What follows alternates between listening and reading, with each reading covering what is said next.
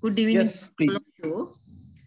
We are now at the doorstep of the third lecture of medium rise building designs and constructions. Today, Professor will be explaining under the title, The Design Philosophy for a Medium Rise Building of about 10 floors.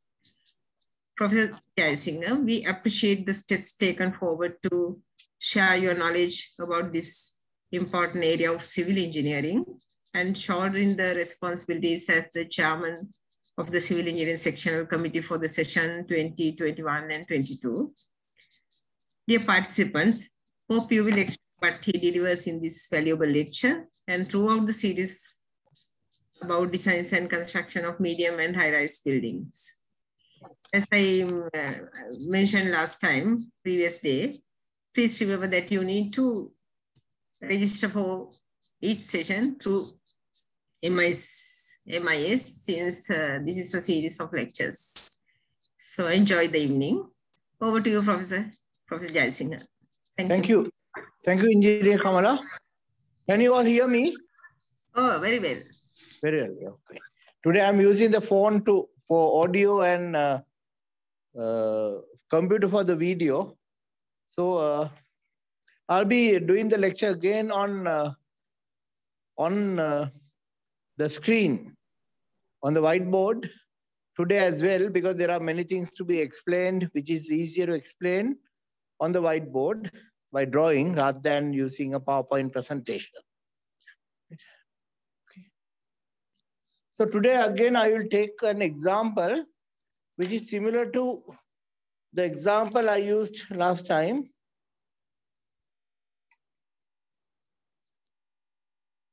So it's a building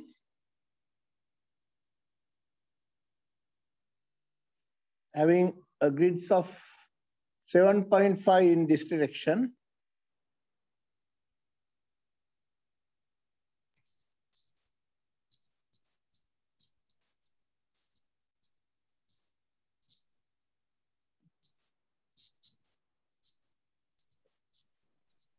I think please share the screen. We can't see. Just one moment. No. No, okay. Now, okay. Thank you. Okay, right.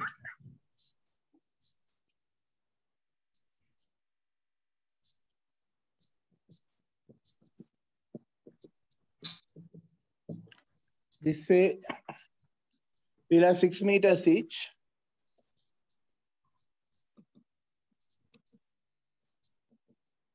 This way,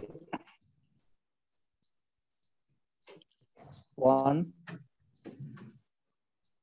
2, 3, 4, 5, sorry, A, B, C, D, E. This way 1, 2, 3, 4, 5. So in this, now this is a 10-story building. If it's a 10-story building, generally we are allocate about 25% of the area for the service scope.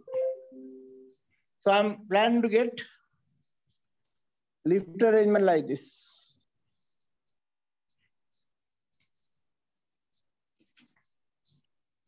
And I will have another wall here, another wall here.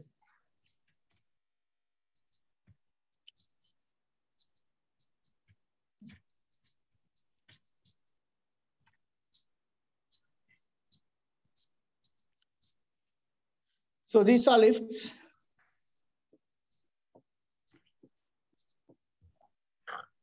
Now, if it is a 10-story building, the first thing we have to see is whether the building can twist. Whether the building can twist. So if you take wind in this direction, that is Y direction, we have this wall. Excuse me, Professor. Professor, excuse me. To resist wind. Can I disturb you for a moment? Yeah. Someone that they can't hear. I don't know whether I can hear you well, but I can hear. some Some are not here, I think, but yeah, some are there. No, they can't hear. yeah, but they You have. can't I think I also can hear, I think so here. Then I think let them check their laptops or whatever again. Yeah, that's it. Yes. I think the mics may be muted. Now they can hear. Can you all hear? Yes, we can hear, sir. Yes, it's good. I think most of them are here, Mr. Thomas, so we can continue. Yeah, okay. Yeah. So they can hear. Yes. So if you take this y direction, these walls are going to bend about an axis of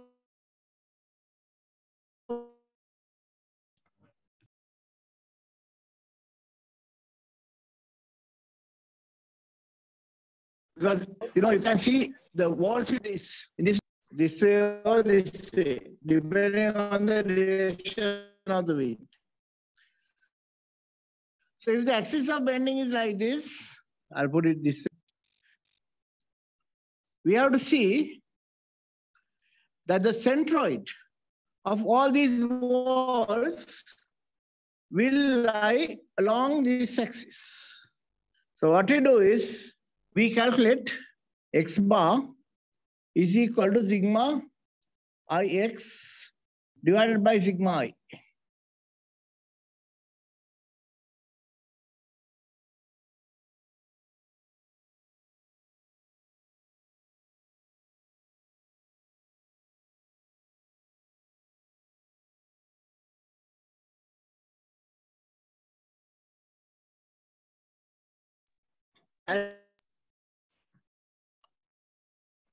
Not here. And it's second order of area. Mathematically arranged. So naturally, the centroid should be on this axis. Similarly, when you take these walls, we like it to the centroid lies somewhere here. So for these walls, the axis of bending will be like this. Axis of bending will be like this. So what we do is we take y bar is equal to sigma iy divided by sigma I. And when you take that direction, you have to add this wall, and this wall. And let's say the distance of the length of this wall is x1. Then you can calculate the length of that wall. And because it's a 10-story building, it's like we can go for 225 or and 200 also possible. It's a little difficult to concrete. So if you go for 225 or 250 walls, then it's much easier to concrete. You lose only 50 millimeters or 25 millimeters, but still you'll find that the concreting operation is very easy. So if you take this structure, we'll have walls and columns.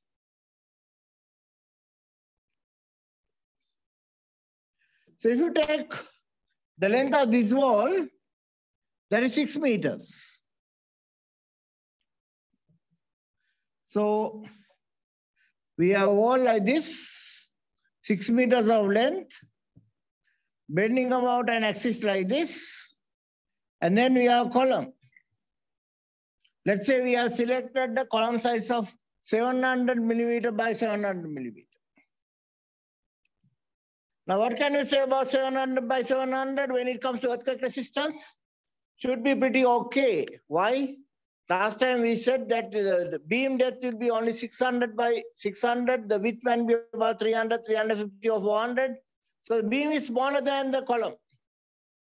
So we don't have to worry about where the plastic hinge forms, because plastic hinge will always form within the beam, not in the column, which is a better way. So we don't have to worry too much about the the plastic hinge formation. And so we select 700 by 700 millimeter for the column. Sometimes you might find you can manage it 600 by 600, but you might select 700 by 700 because we are not losing very much.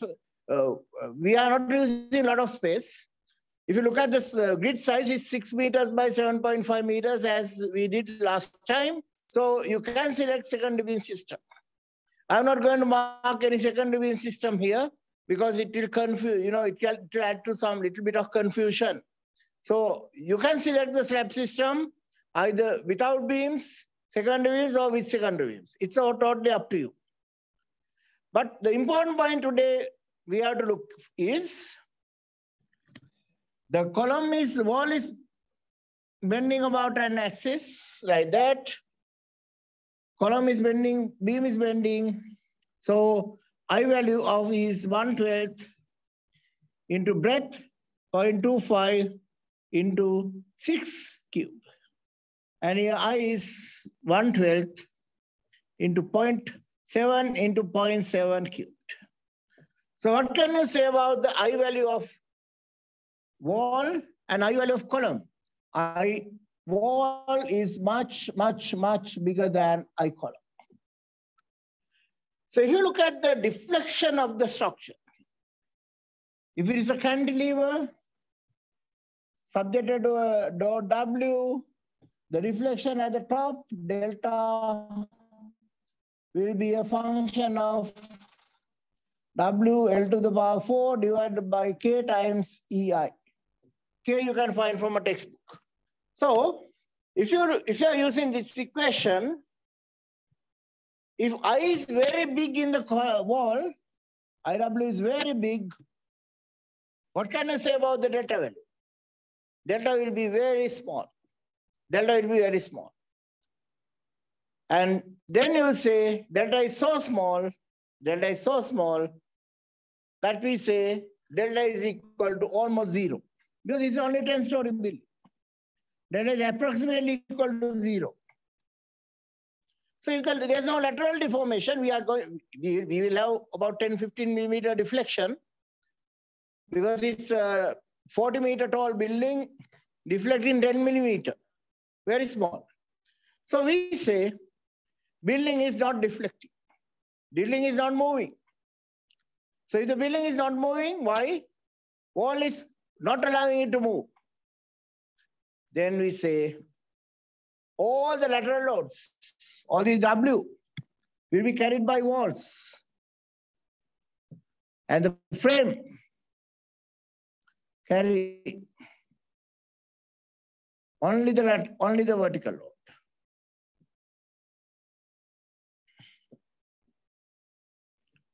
Frames will carry only the vertical loads. Now we have simplified the design. To a great extent. Because now all the vertical loads will be carried by the frames. Basically, slabs will transfer the loads onto the beams and beams will transfer the loads onto the columns. So frames are carrying the vertical loads. Walls also can carry the vertical loads, but when it comes to lateral loads, almost all the lateral loads are carried by the walls. So we'll find the wall is carrying a load N and a lateral load W, which causes a bending moment M. So the wall will be carrying a bending moment M and an axial load N. So we can do the design first by designing the frame and then designing the wall. On the other hand, we can design the building by designing the frame first and then designing the wall. So either way, you will get the same answer because now you are divided the problem. The problem is all the lateral loads are carried by the walls. All the vertical loads are carried by the frames.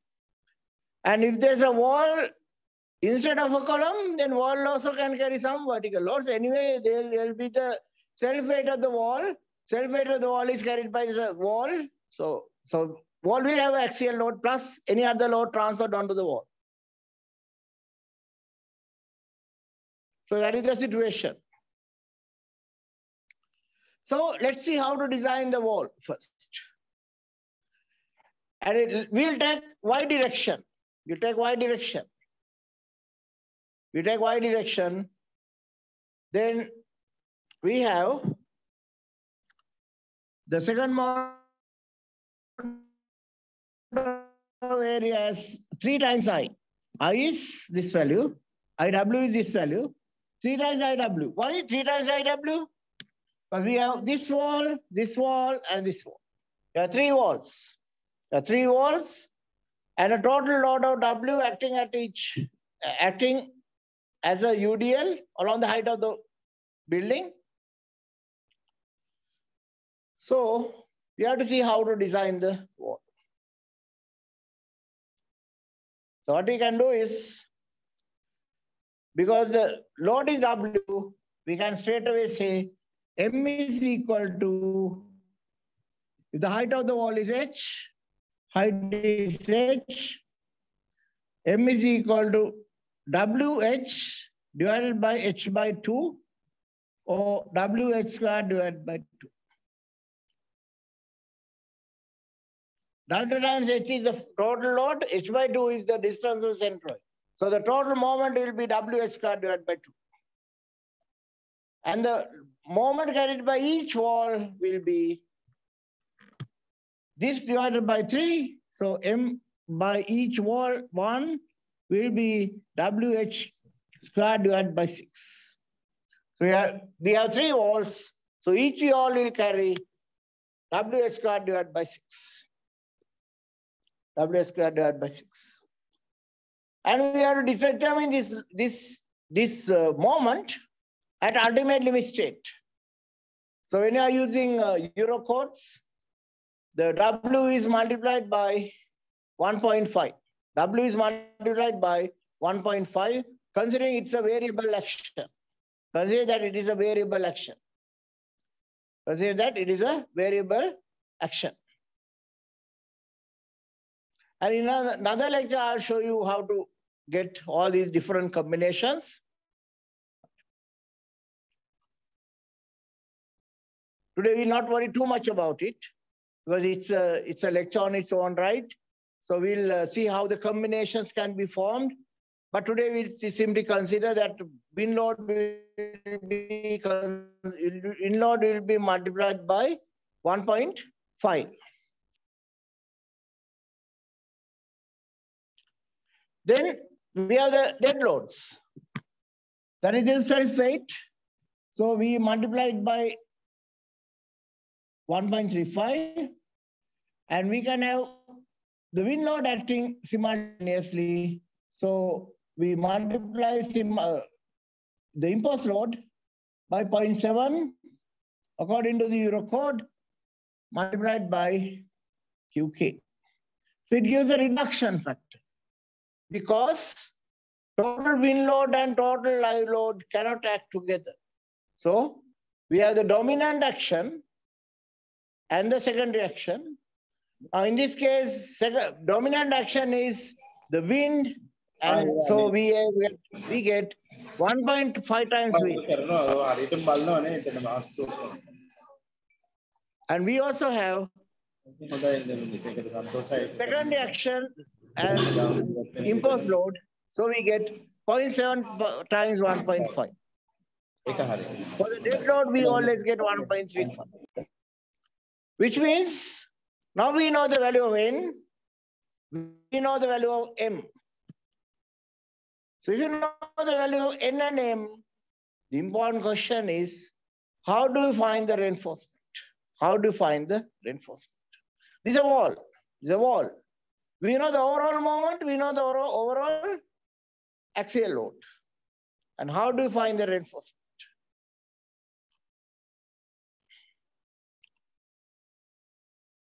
Now I'm going to erase the board. So if you want little time to take down notes, please tell me. Otherwise, I'm going to erase it. because I want little space to show you how the reinforcement can be calculated.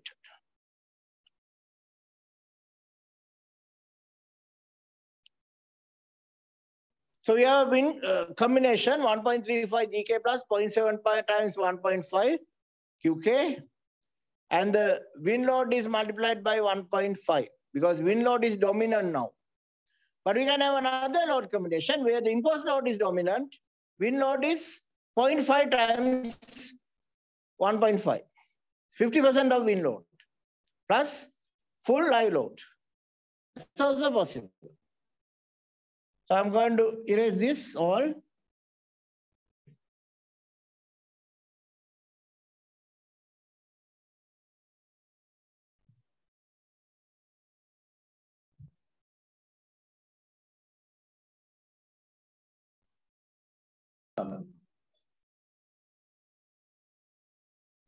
Because we know the wind, all the loads, now you can calculate you can have numerical values. Then we have a shear wall, which is 6 meters of length, which is bending about an axis like this. Always you can use right-hand corkscrew rule to find how the walls bend, about which axis the walls bend. And then this length is 6 meters. Now you can make another assumption. That is, this is a long wall, tall wall, 40 meters of height, 6 meters of length. Then we assume that this is going to behave as a column. Going to behave as a column. And what we can do is, you can make use of the column interaction chart, NOBH, MOBH squared, and we get charts like this, 0.4%, 1%, 2%, and so on. So what we do is, we select a certain area, something like 0.5 meters for concentrating all our reinforcement. At the edges, ends, we consider a length of 0.5 meters. So the effective depth will be this height, D will be 6.0 minus 0.25 meters. And then you can find the DOH ratio, which will come close to 0.9. So based on that, you have to select the column interaction chart. So there are column interaction charts for different values of DOH, but in a long wall, it's most likely to be close to 0.9. So based on this, we calculate NOBH, MOBH squared, and then we select a point on the appropriate column interaction chart. And then we say, we're going to provide that amount of reinforcement. And where do you have to provide that amount of reinforcement? That is at the bottom. That is at the bottom. So if you want to reduce the reinforcement, we can see the tall wall, 40 meters tall. You can select different sections and calculate N and M at each level. And then based on that, you can reduce the reinforcement. Based on that, you can reduce the reinforcement. So let's say we find that we need 0.4% reinforcement. Let's say we find that we want 0.4% reinforcement. 0.4% reinforcement.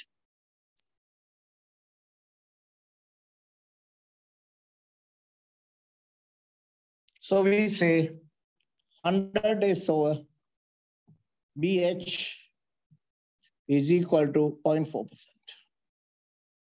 or 0.4. And then from that, you can calculate AS.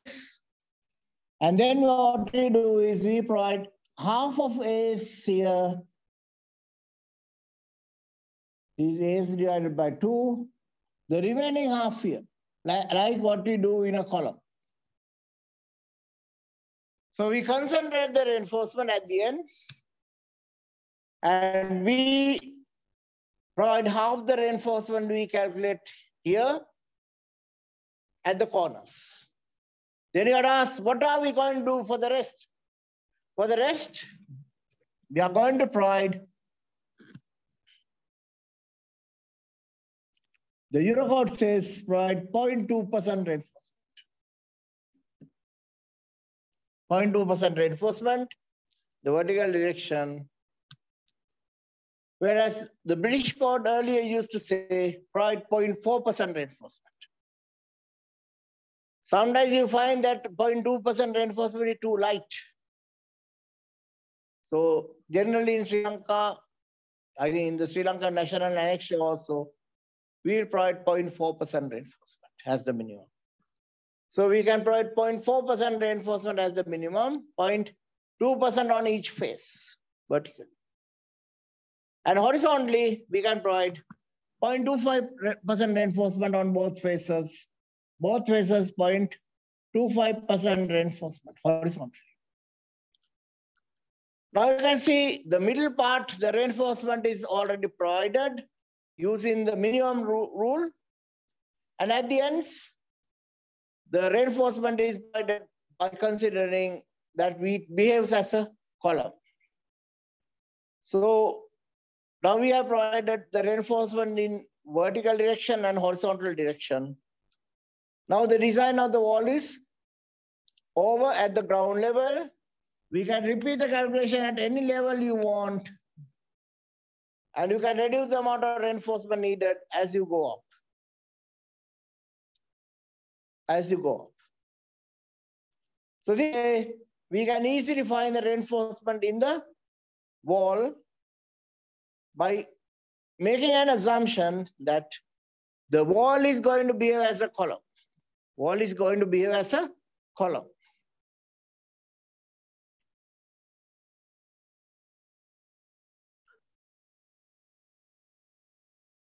Any questions on this?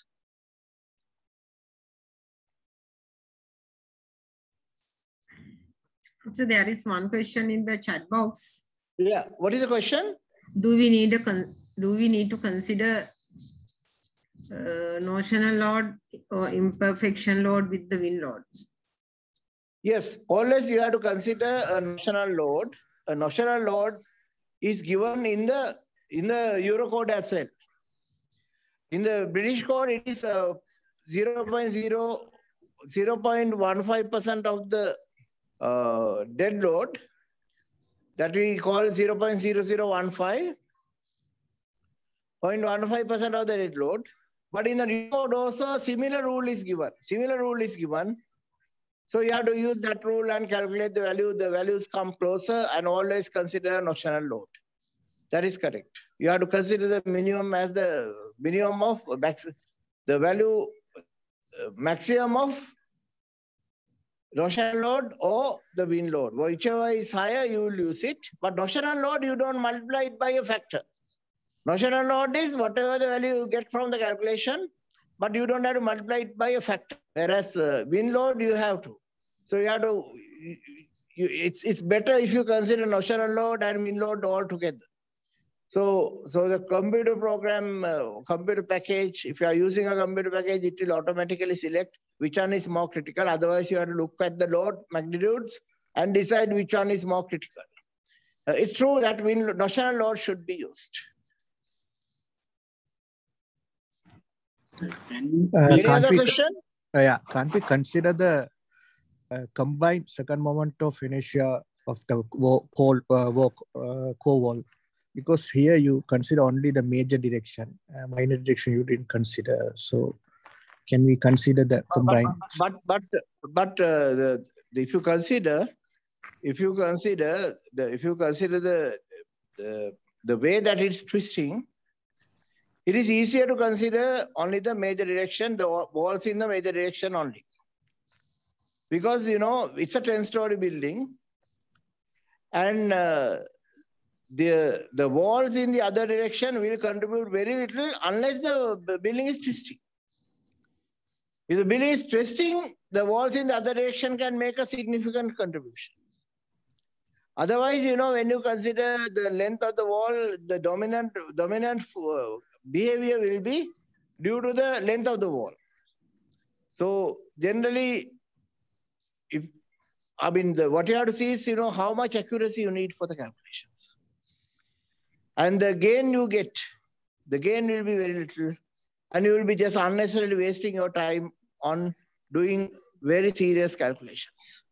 So that's why, it's important that we can go, when you are doing manual calculations, generally, we do not consider the walls in the other direction. We consider the walls only in the dominant direction and then do the manual calculations. So this is a manual calculation method. On the other hand, if you want to get a more accurate result, you can make a 3D model for the 10-story building. And then automatically the model will take account of the presence of core boxes. So what we call is, these are called core boxes. It's a core, which is acting like a box. So automatically the computer program will consider the effect that there's a core box. But when you are doing manual calculations, there is no need. And the error that you get in the answer is very minute. So there's no point in wasting our time trying to do very accurate calculations when you consider that design itself is a very approximate process. Why do I say it's a very approximate process? The only thing that I can assess with a reasonable degree of accuracy is the self-weight. Can I estimate the impost loads? No, I cannot. So I make a guess. Can we calculate the wind loads? Again, the answer is no. So we make a guess based on some guideline given in a code. So if you are guessing so many things, then we introduce a partial factor of safety to look into the uncertainty of these things that we have guessed. That's why we have a higher factor. So when so many things are approximate, what is the point in being very accurate with the shear wall calculations? No point. So always you have to look at how much accuracy we need in design. And if you think by being a little more accurate, you are not going to save anything, don't do those calculations. They are useless calculations. Do a simple model where you will understand the exact behavior. And then if you want a very accurate result, allow it to a 3-dimensional computer program like ETAPS. Because ETAPS is written for buildings and it can take account of all these.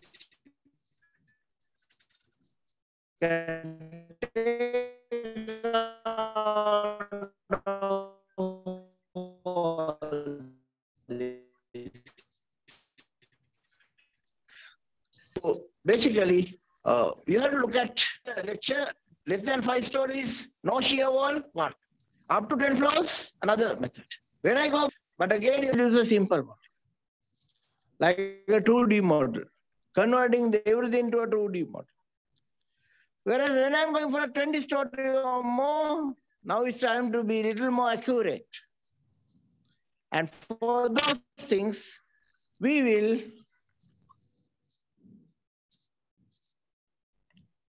do a 3D model on computer.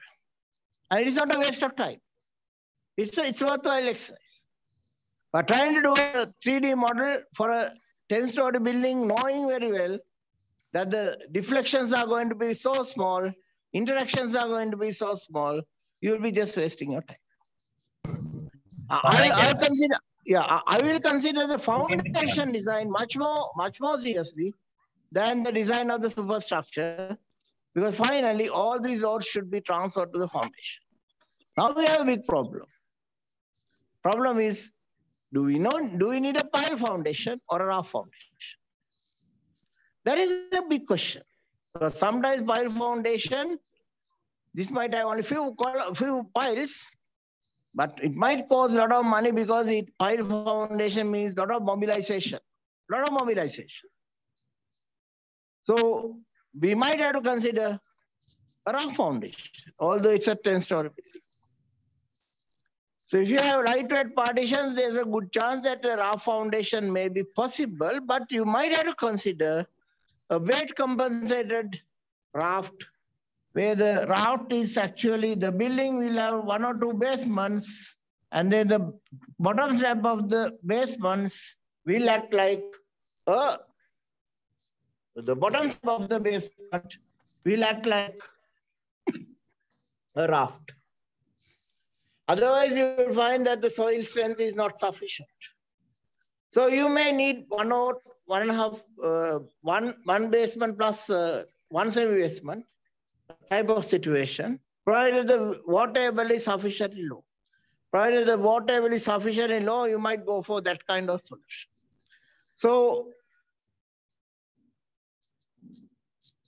one of the assumptions that we take in this model is the shear walls are connected to the foundation, and the rotation at this level is almost zero. At the floor level is almost zero. And assuring that with the foundation design will be a bigger responsibility than considering trying to be very accurate with the superstructure modeling, because superstructure is not going to do much in this particular structure. The reason is there are plenty of shear walls and the reflections are very small. So all the things will be dominated by the behavior of the shear wall, where the shear wall deflection will be very small, like 5 to 10 millimeter, which can again be ignored, and the frame will be designed separately. Have I answered your question?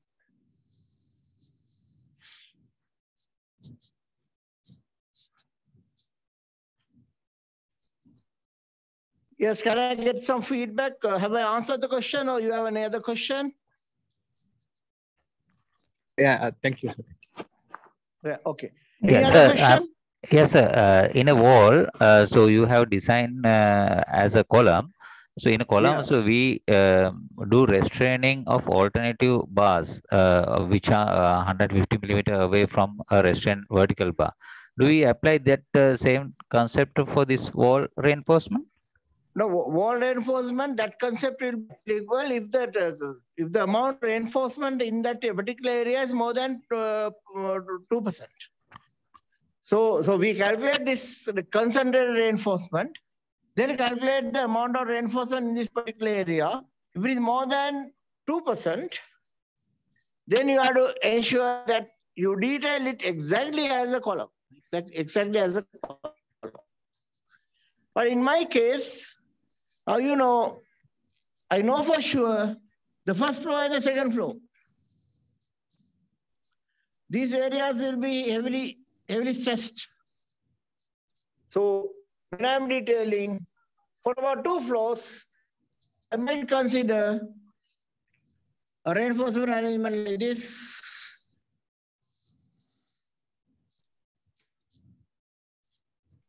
So I'll be confining these edges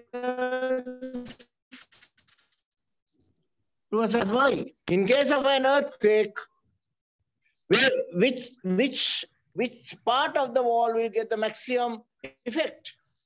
The bottom part will get the maximum effect, and again, even in the bottom part, the ends will get maximum effect. So no harm in having higher confinement. To have higher confinement, for about 2 floors or 3 floors, you can have additional restraints, right? And anyway, because it has been designed as a column, no harm in providing this concentrated reinforcement, the confining reinforcement over the full height, because in case of an unknown, unforeseen situation, some of the reinforcement might be mobilized. Otherwise, theoretically, you don't need What you need is only the spacer bars, which means every 0.4 meters or so, you'll have a bar connecting the 2 mats of reinforcement. You'll have an additional bar connecting 2 mats of reinforcement. That's all you need. But because, you need only a few links like this, I mean, it's not going to cost us much money. But when it comes to the safety enhancement, the benefits are very high. Because of that, you might consider it's worth providing the edge restraining reinforcement over the full height of the building. Over the full height of the building. Have I answered the question? Yes, sir. Thank you. Yeah, okay. Any other question? Yes, Yeah, one there more are few- question. One more I will- question. So here you are assuming that the geometric center and the stiffness center is same. So due to the architectural Basically, arrangement. no, I'm not assuming. I have selected the walls in such a way that it becomes that way. Yeah. Due to the architectural arrangement, if we can't make it coincide, is it okay? Is it recommended to design with the twisting mode? No, it's okay if it's a small building. It's okay to design it as a in the twisting mode. But if it is about 10-story building and you cannot do anything, it's okay. But when you are going beyond 20 floors, 10 floors, you have to keep in mind the structure belongs to the structural. So one way or the other, you will do calculation and tell the architect, I want some extra walls because I want to balance the building. I don't like a twisted building. But if it's a small building, 7-story to 10-story type, and architect is adamant that he cannot give anything, you want to one way or the other finish the structure, then what I do is I will go for a box. Why the box? I'll connect this with a big beam, and I'll put some beams here, and I'll make it very stiff box. What will happen? Now it's a very stiff box. Even if it twists, it can take the twisting very well.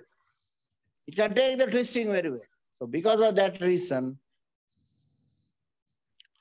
if the architect is adamant and he doesn't understand the basic fundamentals, but still you want to work with the architect, take some precautions. But don't compromise. If the structure is more than 10 floors, you must be in charge of the structure. Architect is in charge of the facade. Architect is in charge of the facade because he makes it beautiful. Whereas when it comes to the structure, architect should ask the structural engineer, what do you want? And then based on that only, the architect should do the planning, or the architect can do the planning with a flexible mind that, structural engineer asks for something extra because the building is twisting. The architect should be willing to give that option. Otherwise, it's too dangerous. There are buildings where the problems are persistent because engineer has given to the request by the architect. That is not the way. When the building becomes taller, structure belongs to us, facade belongs to the architect. So you have to keep that in mind, and don't give in too much, because you might end up with a bad building, and when the bad building develops a bad reputation, who will lose the reputation? You will lose the reputation. So it's not worth. So you will insist that,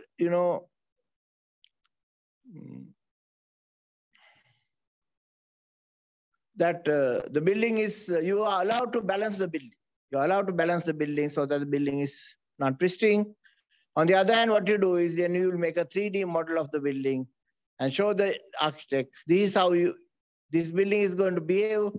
And do you like that kind of twisting behavior? The chances are architect might back down and say, okay, you select the structure, I'll do the architectural part or the facade around the structure, rather than I'm trying to dictate where the structural members come.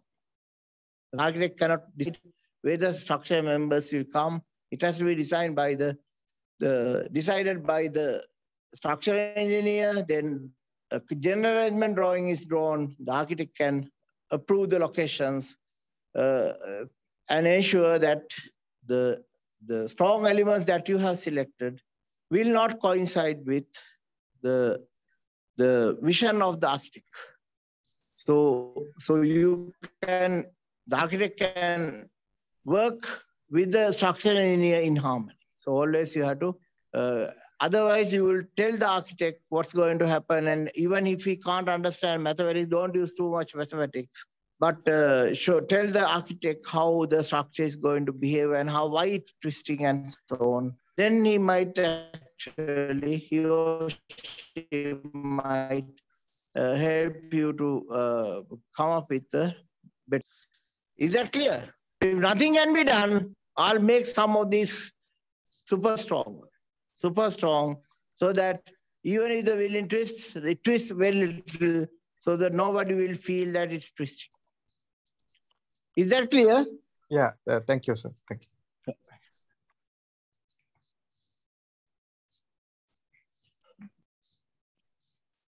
So design of wall is very, very simple. Now we have to design the frames for vertical loads. Shall I move to design of frames with the vertical loads? Yes, sir. Yeah. So can I ask yeah, any other questions? Then from where we can find these column interaction curves? Should we have another set of curves which are not available? There's a structural engineers, the Institution of Structural Engineers has issued a manual. And in that manual, you can find all the interaction curves for Euro curves. And there are other interaction curves, freely downloadable from the internet. You can download it on the internet. The interaction charts are available on internet. You can download it. Thank you, sir. Okay. Another one. But those interaction charts will have FCU, CK term also, right? But it doesn't matter. They are all the same, because rather than developing different charts for different concrete strengths, they have developed one chart up to 50 megapascal concrete. Any other question? There are a few. I will read out. I think. Yes, please. Yeah. How do we select the depth of the wall sections of the two ends? One question. Other one. Do we need to consider slenderness in these wall designs when designing as column? Good questions, yes. So basically, it's a little bit of judgment, because you don't like too small and too big. So if it is 6 meters, you might consider even 0.75 meter or 0.8 meter ends rather than 0.5 meter ends. So it's totally up to you, because when the column is behaving, it will go into a plastic behavior, not the elastic behavior. So in the plastic behavior, what matters is where the main reinforcement are. So it's not an elastic behavior. At the failure load, the wall will have a plastic behavior. So it's a cracked wall, because the wall is cracked. What you need is a concentration of reinforcement at the ends. So it is purely arbitrary. So you might design the same wall with 0.8 meter. And another person might design it with 0.7 meter. I would say 0.5 meter is the bare minimum. I would consider something like 0.7 or 0.8 meter. But you will not consider 2 meters, because too much. 2 meters is too much. So anything up to 1 meter is okay. Anything up to 1 meter is okay, but I would prefer something like 0.8 meters, because it's only a small building, 10 floors only, and the walls are 6 meters of length. So because of that reason, I might consider something like 0.8 meter, or even 1 meter is okay. That is first question. Second question is, how about the wall buckling? But if you consider this building, it's a brace building. In a brace building, the effective height is about 0.85 times the clear height. And when you consider that, you'll find that the walls are all behaving as short walls, because you can go up to a ratio of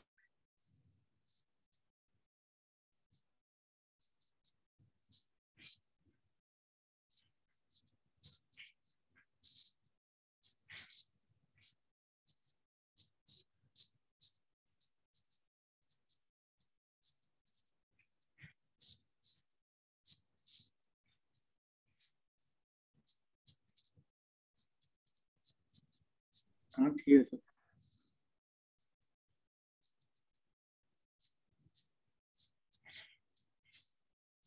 Can't hear, I think, Professor.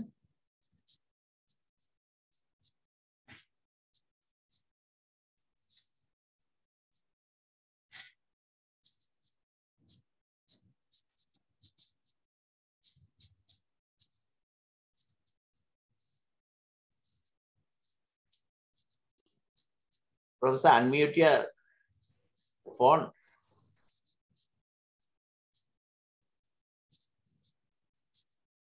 Can't hear. So, We can't hear you, sir. Professor, we can't hear you.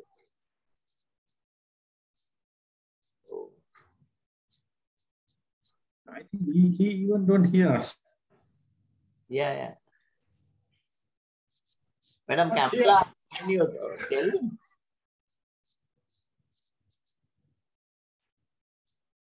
Unmute your phone. Are you muted now? No. I think he has logged off from the phone.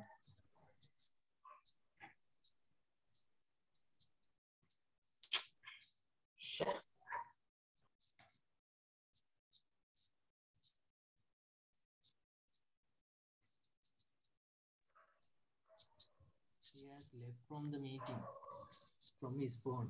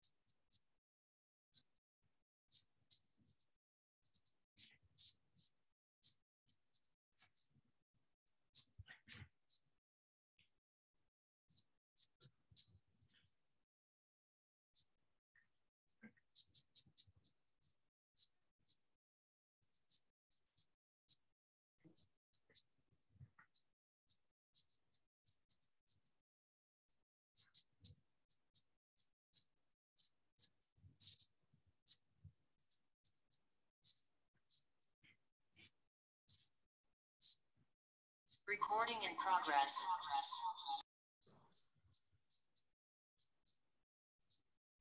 Professor, last 5 minutes we couldn't hear you. The point we talked about the slenderness, we didn't hear. Again, it's muted. Again, his phone is muted.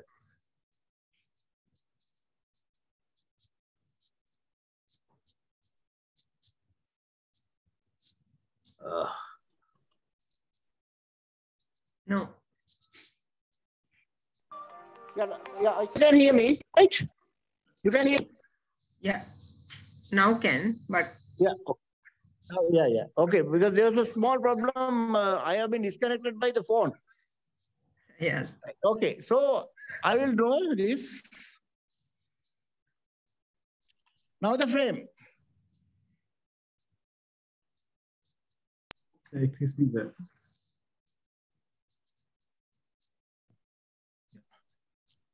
Now the frame So one of these frames.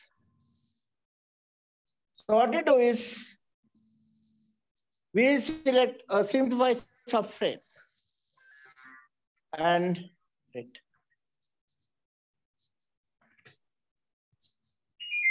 So I'm going to make a simplified subframe by adding fixity at these locations. So simplified subframe will look like this.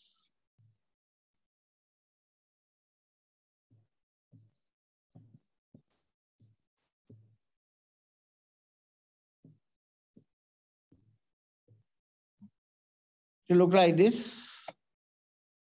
So I can go for pattern loading. That means in Eurocode, we consider all the spans are loaded by 1.35 GK. For dead loads, all the spans are loaded. But when it comes to the live load, we can say, here we get the live load, here we get the live load, and so on. So Eurocode actually specifies one thing, the rational hash of UK specifies the alternative, the alternative spans loaded maximum. So in Sri Lanka national hash also we have gone along with the UK pattern, UK method. So we can still use all the spans loaded full or alternate spans loaded with maximum and others are not loaded. That can be decided. So how do we analyze this? Easiest thing is to analyze it using a simple software like SAP 2000. So you can make a model of this subframe on SAP 2000. And then the most important thing is here you have to make sure rather than fixity, it is like a joint like this. That means this particular joint can't move, but it can move vertically. It can move vertically. It's important that you assign a joint like that. Don't assign a fixed joint. Assigning a fixed joint means the column is fixed. It's hanging from the sky, which is wrong. So always you have to make sure the column joint at the top will be a moving joint, not a fixed joint, not a fixed joint. It's important. Always allocate a moving joint in the vertical direction. But what happens is all this will shorten. And if this point is fixed, then the frame will start hanging from the top of the column, which is wrong. This is not going to happen. So you have to introduce a joint like this. So you'll create pattern loading, use SAP 2000, create bending moment envelope, and do the calculation. Again, when you are creating the bending moment envelope, you can consider moment redistribution of moments. So how that happens is you will make sure that if you get a bending moment diagram like this, you can say only 80% of the moment will act here. So that means you will change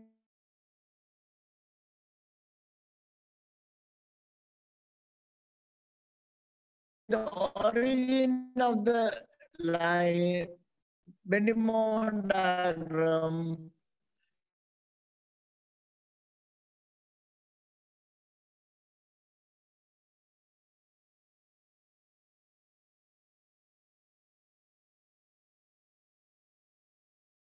We can't hear again, sir. Can't hear again.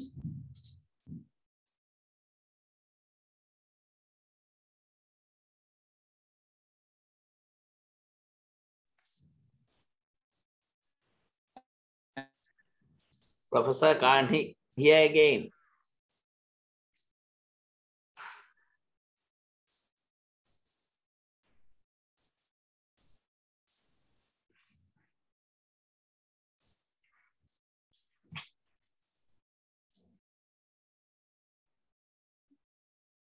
We can't hear, sir.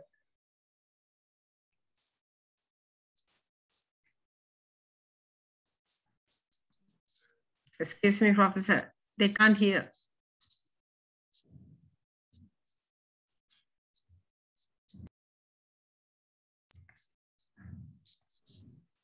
His connection is not there. He is not there.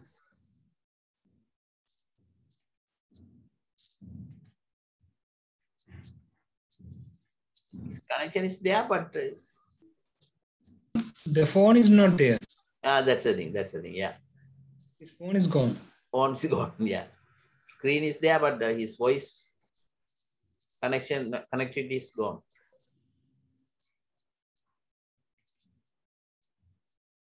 How can you explain? You have to inform the sir only. I'm again getting a small problem with the. No, it's okay.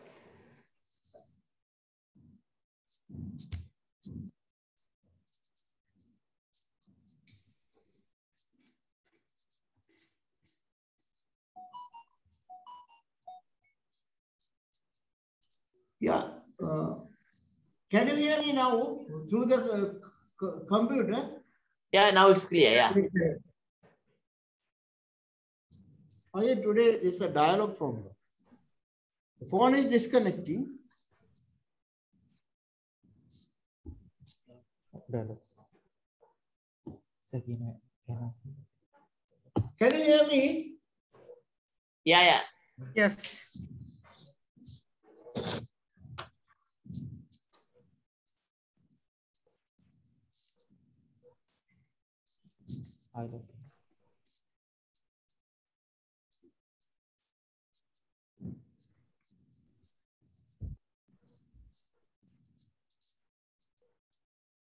Recording in progress. No echo. Sorry about that trouble. Again, there was a small technical problem. I have been disconnected due to not sure which is the problem. I think you have not heard the part on moment redistribution. From that many movement diagram, you can repeat again, Professor. Yeah, okay, right, okay. So what happens is, codes allow up to about 30% redistribution, but generally I would not do more than 20% redistribution. So redistribution means we are reducing the bending moment over the support and then allowing it to be compensated by increasing the bending moment.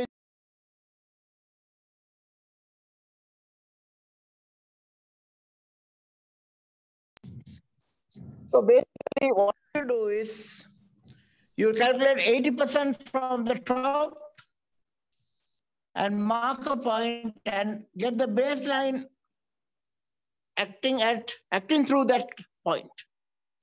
So that way you can very easily use a graphical method and calculate the value of the bending moment relevant for your calculations. So rather than doing any numerical calculation, you just use graphics and select the values. That's very easy. So the whole idea of moment distribution is the beams cannot collapse by forming plastic hinges because beams are supported by the column. So at the support, there's no point in designing for the full moment. You can design for about 80% of the moment, where the remaining part of the moment is now taken by the span sections. So you can see the span sections will now be designed for a higher moment than earlier.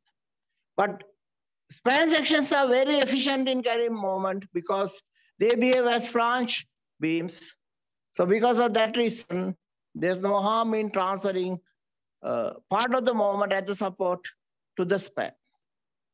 So basically, you will go for pattern loading, generate bending moment diagram, and then find the critical moment diagrams, and then you can reduce the moments in critical moment diagrams. The most critical moment diagram will be all spans loaded with maximum.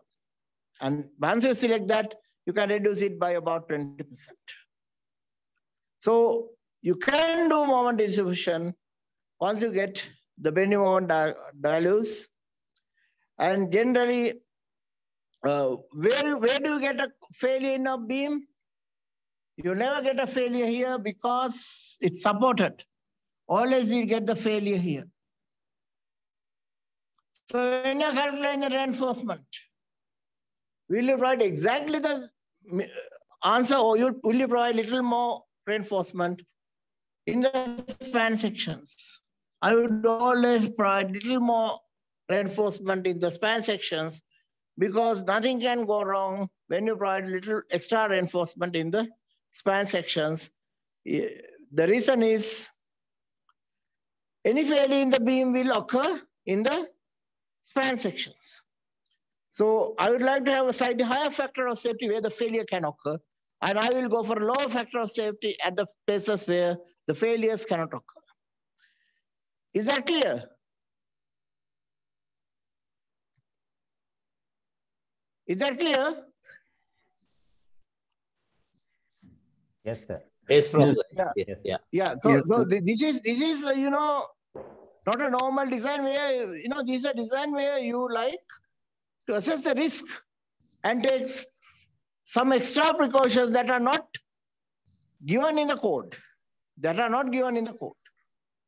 So you take some extra precautions that are not given in the code. And that extra precaution is you will over-design the span section slightly, whereas you will do moment distribution to a reasonable level over the support. That is always there.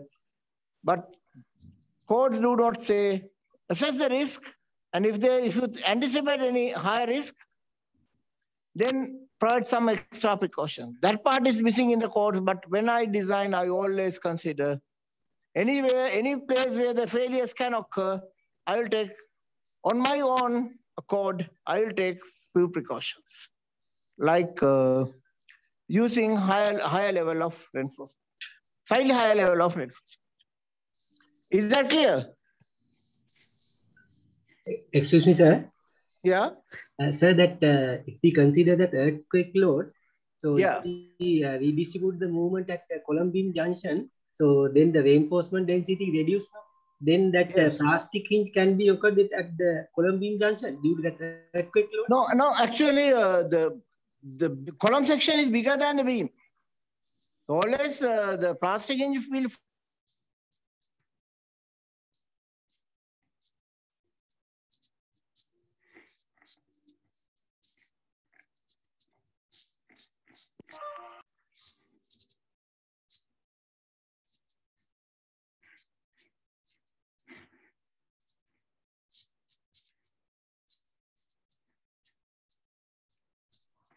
Professor, we can't hear you.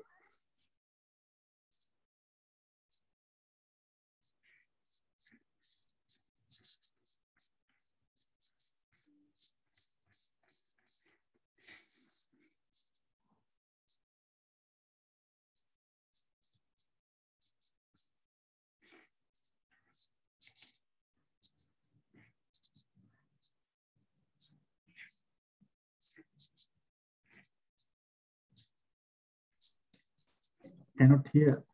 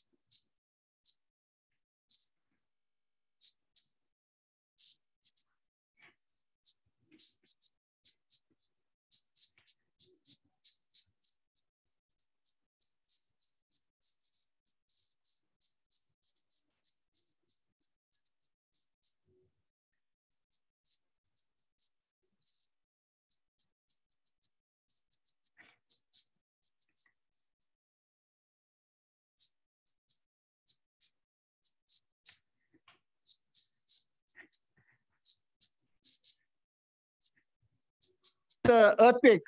Is that right? Professor couldn't hear for some time now. Yeah. There was a question on earthquakes. And what will happen when you do the redistribution in case of an earthquake? So what happens is, with redistribution, we are reducing the bending moment at the support, and the bending moment in the beam is reduced.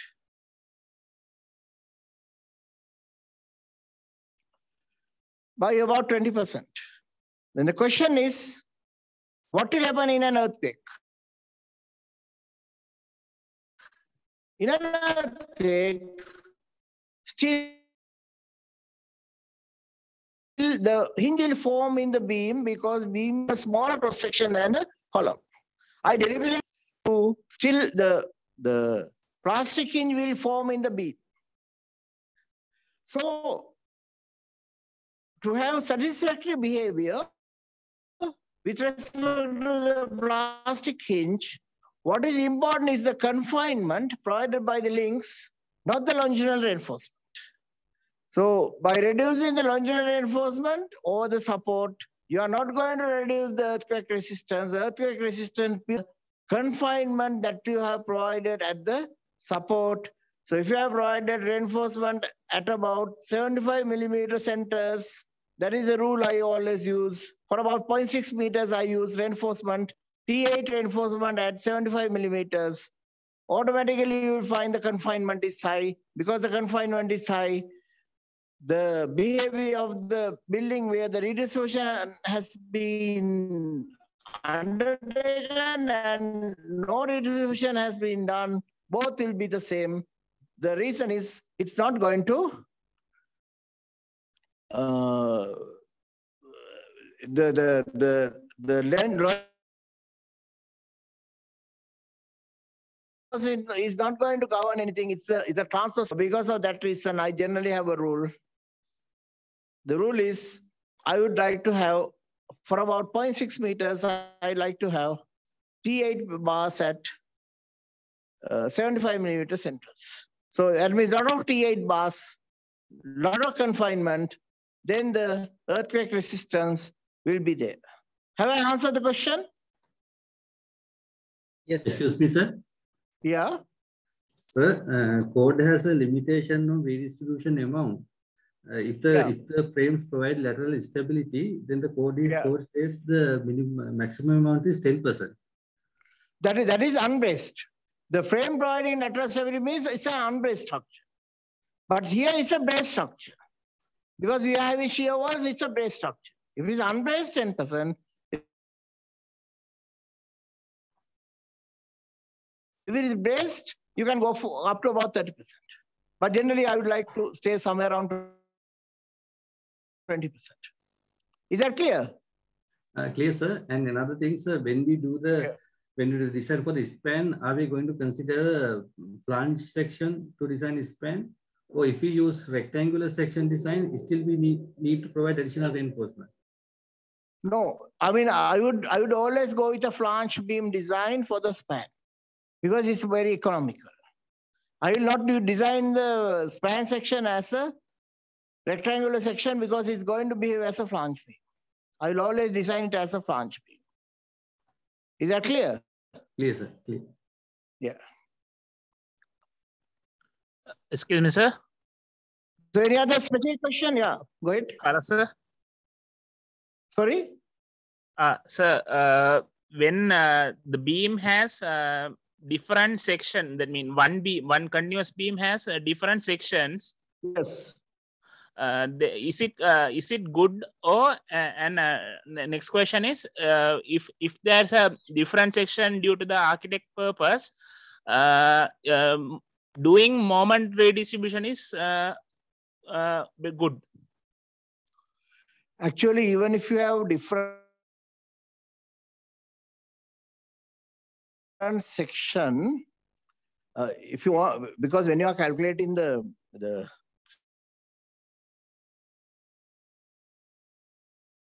bending moment values, already this variable section is taken into account. Organized by the computer program with different beam sizes. So even if there's different beam sizes, there's no harm in doing a moment distribution. But I might stay somewhere around 15%. Rather than going for something like 20 or 25%, I might stay somewhere around 15% because now the structure itself is not very consistent. You know, we have in different sections. So there may be anchoring problems and all that. We really don't know how you are going to detail it. So better to keep the moment distribution at a certain level so that the not too much moment is transferred to the span sections. But you can certainly do the moment distribution. It does not matter because when you are doing the bending moment analysis, automatically the computer program will take into account the different sizes of the beams. It's not a problem. Is that clear? Yes, sir. Thank you. Sir, another one, sir. Yeah. Then within the span, if the section is changing, will it cause any local failure? That means not a trapezoidal change, it's a sudden change. What do you mean by that?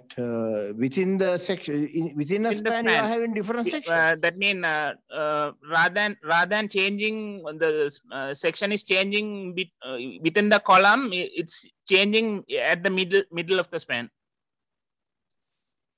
Due to some architectural reason, you are having two different sections. Yes. Is it in that is case? It, good one now, sir? No, in that case, when you are modeling, you will model it as a smaller beam. When you are modeling, you will do the modeling as if the whole beam is a smaller beam, not the bigger beam. Is that clear? Sir, thank you. Okay. Right. Sir, excuse me, sir. Yeah. So Yes. should we design our shear walls as brace one or unbrace one? No, because you are having shear walls in two different directions, X and Y. All the shear walls will now be braced. But if you have shear walls only in one direction, then you are asking for trouble. I will ensure that always I will brace the building in both directions. Right. Is that Thank clear? You, sir. Thank you, Yeah. sir. And the one said now these beams are a little deeper and wide, and when they connected when they are connected to this 200 millimeter or 225 millimeter thick shear walls, is there any problems with the overall behavior? The slabs. So when you are connecting the slabs to the wall. I mean, sir, beams to the wall, slender walls. Beam to the wall. Beam to the wall at some places, instead of the column, you are having the wall. That is your question. Is that right? So wall thickness is smaller than the beam width. So it doesn't matter because if you can provide enough bearing, in the case of wall, now you can see if you take here, now there are walls in both directions, so it will not be a big problem. But if you don't have the wall in the other direction, then you have to be a little careful in detailing. Generally, we don't consider because wall is a very strong element.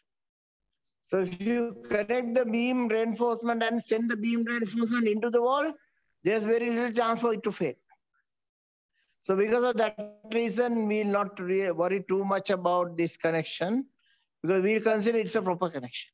The answer comes from the fact that we are going to provide sufficient reinforcement in the beam so that it can be properly connected to the wall. So because of that reason, I don't anticipate any problem there. Is that clear? Yes, sir. Thank you. Thank you very much. So make sure the beam reinforcement continue into the wall. That is the important point. So excuse me. Yeah.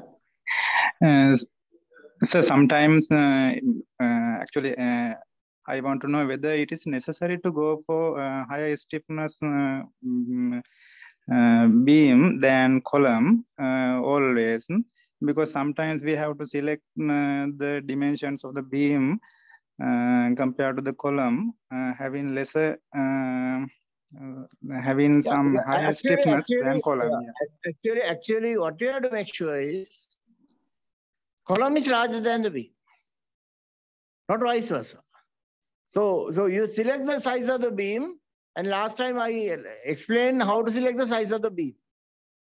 I said, under different situations, even for a higher spans, we use say 600 millimeter overall depth, and then if you have any problem in the other direction, then you can actually select a suitable beam size. So basically, the whole idea is ensure the column is bigger than the beam. Column is bigger than the beam, not vice versa. Okay, sir. Thank you. Another question. Then you can confine the failure to the beam. Plastic occurs in the beam, and beam is okay because beam has a higher capacity in the span section. So it's okay to have the plastic hinge forming in the beam. Yeah. But if the plastic hinge forms in the column can start moving and losing the stability. Yeah, exactly. Yes, sir. Like a bigger column and a smaller beam. Yeah. Now we are approaching 8:30, and if you have, I think we can take only about 1 or 2 questions more. So basically, once you know the bending moments and shear forces, you can destroy the reinforcement in the frames. And the columns, from this frame analysis, column loads can, the column load transferred onto the load transferred onto the column at each floor can be determined by using the subframe. And based on that, you can do a quick manual calculation and find the load on the maximum load on at the base level. Yeah. Because you can always find the load that is transferred onto a column by the beams when you do the subframe analysis. So based on that, you can make a estimate of the column load. So otherwise, you can go for the tributary area and do the calculation. You can go for the tributary area and do the calculation. So the tributary area and do the calculation. That is also possible. Yeah. Okay, sir. Thank you, sir. Another question, sir. Sometimes when we change the redistribution level, and the point of contraflexure get changes. How can get some idea whether it's only a minute change. So Eurocode gives a lot of guidelines on those things. So basically, what you have to say is why we don't want to continue too many reinforcement across the column is we have congestion of reinforcement, right? Yeah. So if you think the point of contraflexure is changing, you can actually make the cutoff points. You can adjust the cutoff points, reinforcement cutoff points, and be adjusted. So in such situations, I would rather than trying to do a lot of accurate calculations, I would rather use a simple rule. One rule I generally use is I will make sure that all the bottom reinforcement continues up to about within 0.3 meters of the support. Within 0.3 meters of the support, then all these minute problems will be looked after. Did you get the point? I will ensure, because we are not saving a lot of steel by trying to find by finding the exact cutoff point. We are not saving a lot of steel. Yeah, okay, sir. The reason for asking that question is we don't know how can it affect to the service criteria. No, basically, if you continue the reinforcement, then there's no way the service criteria will be affected. Is that clear? What you do is when you are curtailing the reinforcement, bottom reinforcement, but no need to be generous when you are curtailing the top reinforcement. Okay. Yeah. Okay, sir. Thank you very much, sir. So basically, in the beam, I would be little generous with the bottom reinforcement. Yeah. Because any failure in bottom reinforcement will end up with a crack. That's why I said, I like to do a risk-based analysis. Risk-based analysis, not just analysis. I will not believe in the results, but I will look at how the structure behave, where things can go wrong. At places where things can go wrong, I'll put some additional reinforcement and ensure those places will never ever fail. That's my philosophy. Okay, sir. Okay. Okay, sir. Thank you. Thank you very much, sir. Professor, Yeah, Professor, there was a raise hand situation from Sakuni for some long time. So shall we ask her to ask a question? Yeah, of course, yes. It's okay. It's okay because we didn't hear. That's why I just raised hand. Someone test. All right. Okay. Now it's okay. Okay, right. Yeah. Then shall we wind up? Because I have covered almost everything. I mean, I have showed you that it can be done easily. Once you understand how it behaves, it can be done. But this philosophy will not be applicable for 15 to 20 story buildings. So next day we will think how to deal with 15 to 20 story buildings. Right? But what you have to keep in mind is, if you want, you can do a computer model for all these structures and get the answers. But sometimes, when it's a small building, people ask questions suddenly. Then you can do a quick set of calculations like this and come up with answers. Right? But otherwise, always go for a 3D model and do the analysis. But it's worth knowing how to deal with a small building, a small base building, so that you can even when you don't have a computer, or you don't have access, or you are in a hurry, you can always beat the computer by doing calculations like this. But after that, once you sort the problem out, you can go for a computer model and do the proper calculations. But the important thing is to understand how the structures behave. So with that, shall we conclude? Excuse me, sir. Yeah? Sir, is it necessary to continue beams through the shear walls, or can we stop at the end of the shear wall? No need to continue, but you have to provide sufficient anchorage into the shear wall. As a fixed joint. To ensure that the joint behaves properly. Otherwise it will become a simply supported pin joint. If you don't provide the reinforcement properly. And then it will transfer higher bending moment to the span. Excuse me, sir. One last question. Thank you, sir. Yes. Sir, do we need to the bottom line of strong column weak beam condition is whether the stiffness of the beam and the column, IOL ratio, or every time do we have to consider the larger column and the basically columns will not form hinges because column has a bigger section in compression. So because of that, columns, if the column is large, always the hinge will be in the beam. Columns will not form hinges because most of the area of the column is in compression. So always the hinge will form in the beam, not in the column. So have I answered your question? I have one doubt. If the column has a higher IOL ratio and the beam has less IOL ratio, do we need to consider the IOL ratio or the dimensions? No, it is the dimension. It is the dimension. Because column, that's why I said column, although column is longer, the IOL ratio is different, but still when you consider reinforced concrete, beam concrete is cracked, column concrete is almost uncracked. Because most of the column is in compression, column concrete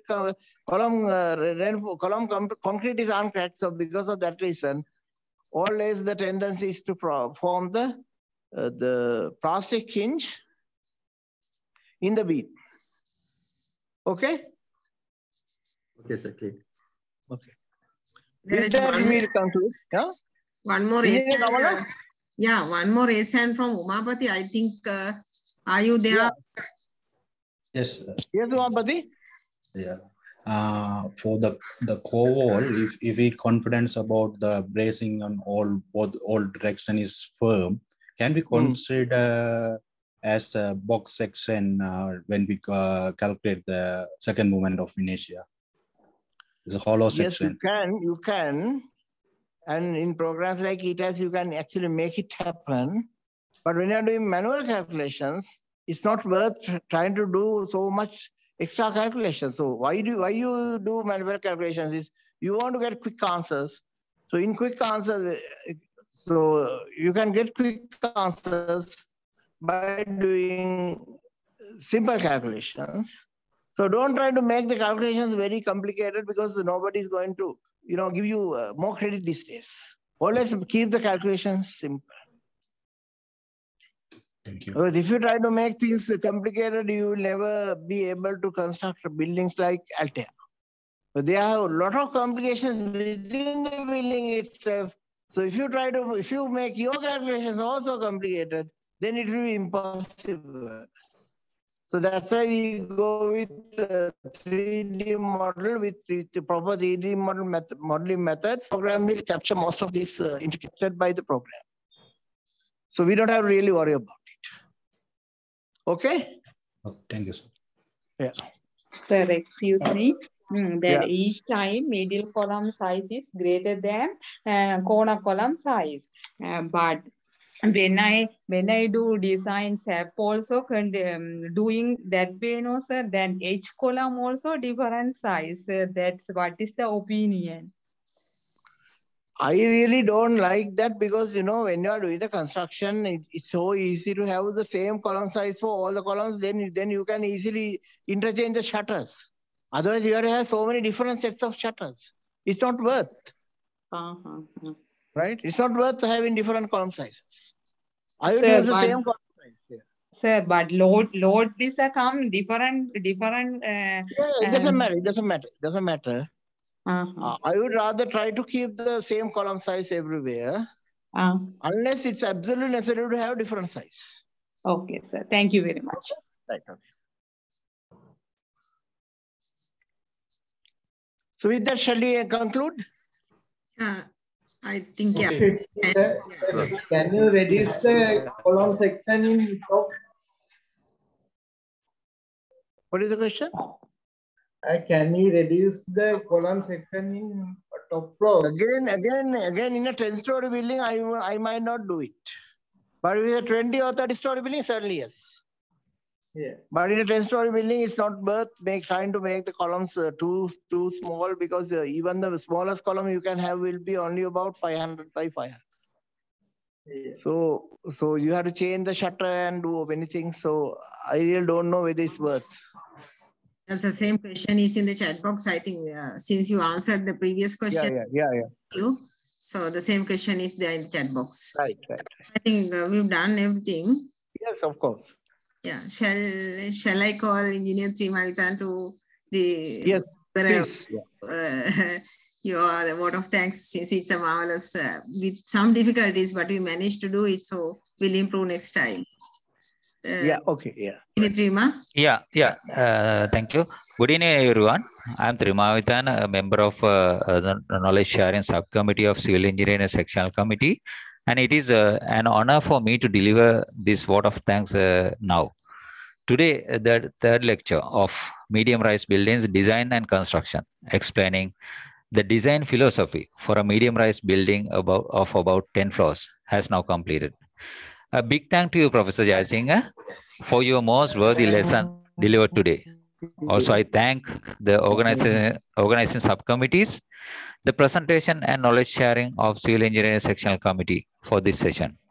I extend my sincere thanks to the ISL for hosting this and the IT teams for your support. Finally, I thank you all our members who participated in this, and I hope you extracted essence of this valuable lecture this evening. Next presentation will be on coming Tuesday, 4th January at 7 p.m. If the time change, so we'll inform you in advance. Thank you, everyone. Thank you very much. Good night. Thank you very much. Thank you. Okay. Thank you very much, sir. How to get that video? videos will be uploaded to the YouTube, and last 2 videos also already you can see it from ISL YouTube channel. This one also will be uploaded very soon. Okay. Thank you very much, sir. Thank you.